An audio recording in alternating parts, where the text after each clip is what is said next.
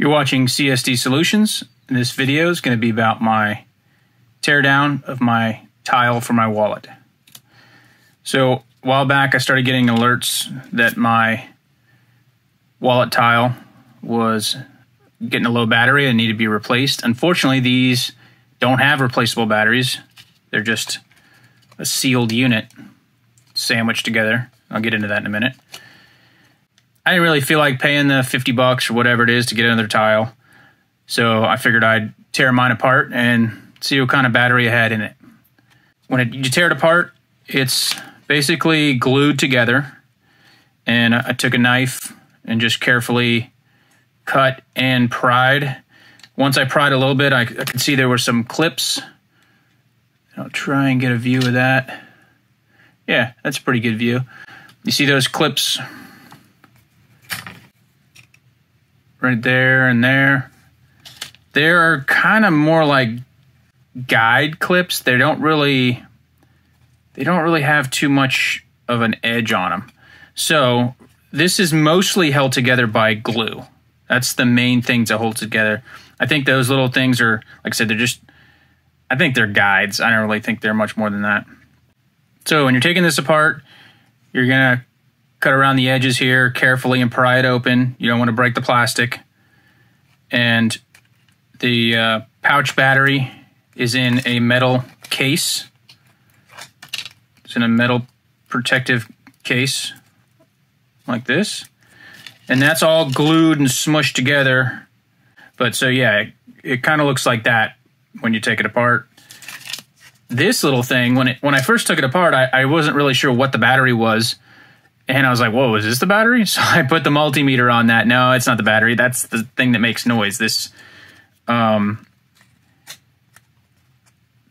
little contacts right here somehow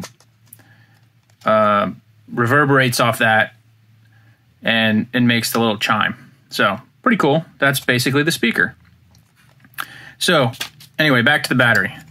So the battery and all this board is smashed inside of this thing, like here. So you peel it all apart carefully. Hopefully you don't rip it, because it's just basically a ribbon board. There's not a solid board in here. I mean, it's all pretty flexible. There's a lot of little stuff on there. I didn't peel all the stuff off because I actually want to put it back together and make it still usable. But there's a closer look.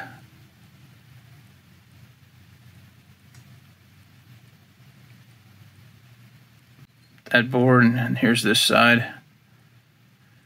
This is the push button that corresponds with the tile for, I guess, programming purposes. You might use that. Anyway, all right, so we've torn this thing apart. We stab through the protective goo that's on here. And here's some of this goo that's on here. It's like a flexible glue of some kind. I peeled a bunch of that off. That's over the whole assembly here to make it all more or less close to being waterproof. I don't know if it is or not, but it's water resistant at least. And so peel that away so I could get to these two probes to test the voltage. Yeah, sure enough, the battery's dead. It had like 0.4 volts left in it, so it was toast. Got this separated. And I went on Amazon to see if there was like this pouch battery that was there, to see if it was available. And you can technically buy this battery, the same one, but not on Amazon or anything like that. You'd have to go off of something specific to this. This is kind of a specialty battery. There's not a lot of stuff that I could find using something this size, but maybe you could find something that's a pouch battery that fits this better. I didn't bother looking that intently because I was looking for something super cheap and relatively quick. I didn't want to wait months to get this thing. And so I found this little button battery, 3 volts, by the way. Yeah, that's what this is. So let's take a look at that. So maybe you want to preemptively order a battery. There's the specs on it. But I didn't. Mine was already dead. And so I just got this thing off Amazon that already had these tabs stuck on it that we're going to be lined up with there. So I pulled this battery off with the soldering iron. Soldered this on. It was really actually super easy. Used some of this rosin core stuff, 6040. Went on awesome, and sure enough, it works. So I thought that was pretty awesome that I could get this thing to operate. Now, when I originally had this connected, obviously I checked my voltage on the tabs after soldering, still had 3 volts, and I actually opened up the app. Right away, within a minute or so, started showing up in my app that it was alive and said it was nearby. So awesome. Thought that was cool. And then I just stuck this back inside of here and kind of held it like that and hit the play button to find it. And sure enough, it still makes sound. So it's fully operational with this other battery. Here's what it looks like in the app. As you can see, it gives me the option to find it. Still warning me about the battery.